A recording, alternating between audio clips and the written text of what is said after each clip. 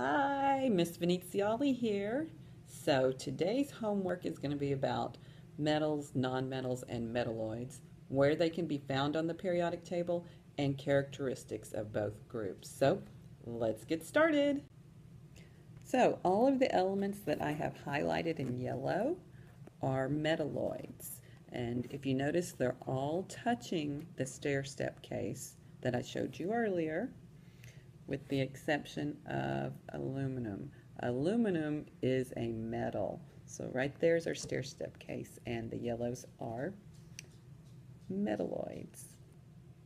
And I've highlighted all of the nonmetals in pink. They are to the right of the stair-step line, except for hydrogen. Notice these are all nonmetals, nonmetals. Stair-step line, metalloids.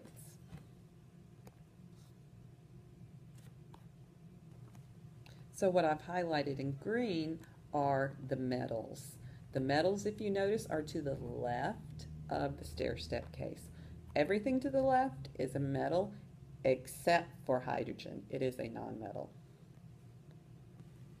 Okay, so the first thing I want to point out is this dark line right here. It looks like a stair-step case along the periodic table. This line right here is what separates the metals from the nonmetals.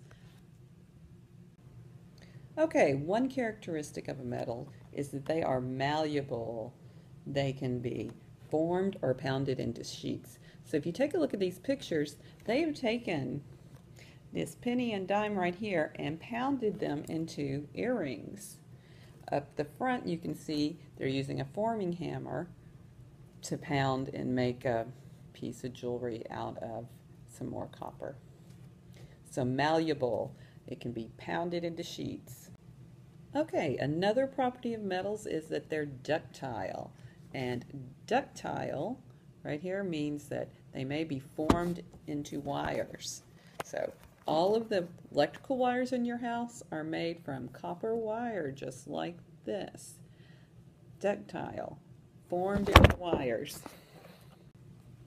All right, metals are also good conductors of heat. So if you look right up here, we have a metal pan on the stove cooking our food.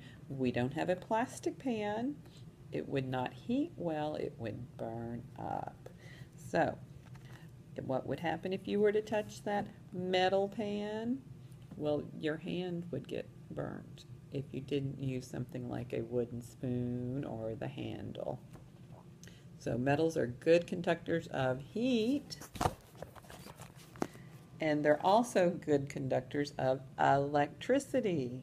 So here we have, remember again, all of our wires for electricity in the house are copper wires, and they conduct electricity really well. You wouldn't want to stick that metal fork into that electrical socket. You'd have a really bad day, because metals conduct electricity. Okay, again, we're just talking about metals before we talk about our nonmetals. We know our metals are malleable. They can be hammered into shapes and formed. They are ductile. They can be drawn into wires. They're good conductors of heat and electricity. And then one last property is they have luster, which we know they're shiny, and they reflect lots of light. Now we're going to talk about properties of nonmetals.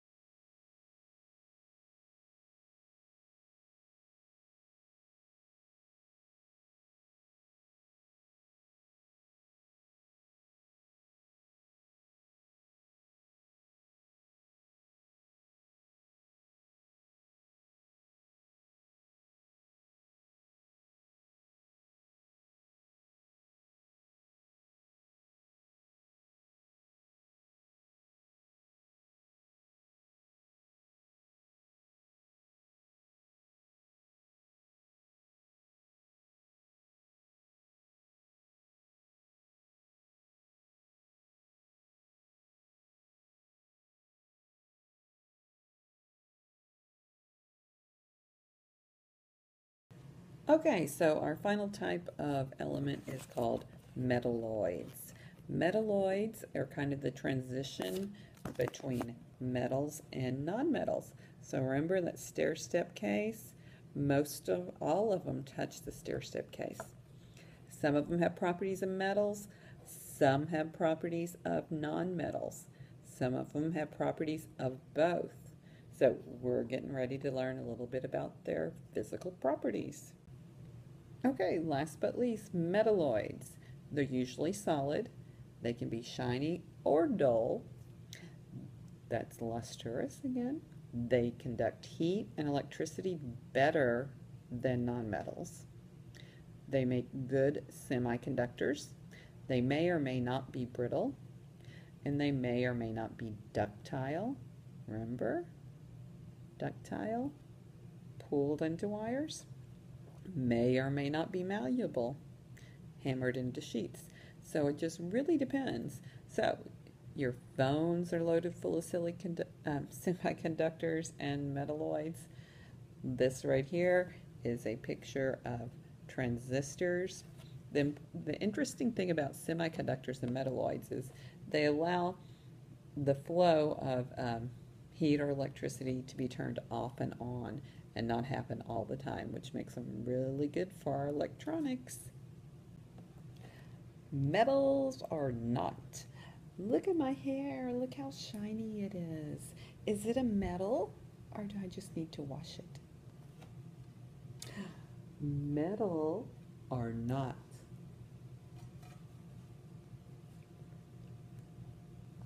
Metal are not.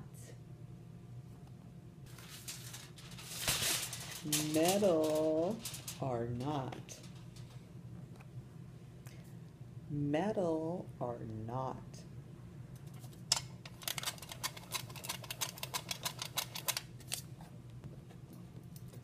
Metal are not. Okay, so this concludes your homework. Please answer all the questions. Bye.